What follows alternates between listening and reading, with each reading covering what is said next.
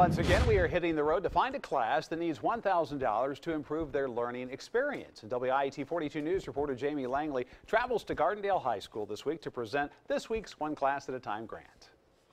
One quick announcement. I'm Sonny McLean from the O'Reilly Auto Parts World of Wheels Custom Auto Show. I'm here representing WIAT's 42's One Class at a Time. And one class is wheeling and dealing with $1,000 and a new welding system.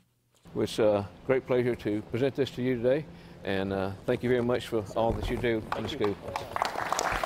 Auto collision instructor Philip Wolf wants to upgrade equipment in their body shop. Normally we end up having to do work like we have in here for customers in order to keep the program funded and buy the materials that we need to train them. So we use the live work projects for the money and the training as well.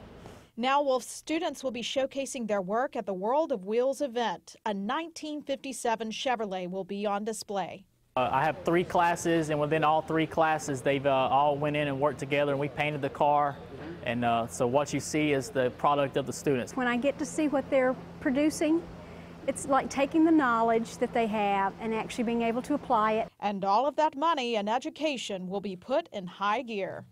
And it's programs like this at Gardendale that makes it work. And this is a great group of instructors and a good school. Reporting in Gardendale, I'm Jamie Langley, WIET 42 News, coverage you can count on. All right, Jamie, thanks. One Class at a Time is sponsored by America's First Financial, Pepsi, and Zaxby's as well. You can visit the Only On section of WIET.com to apply for a $1,000 grant.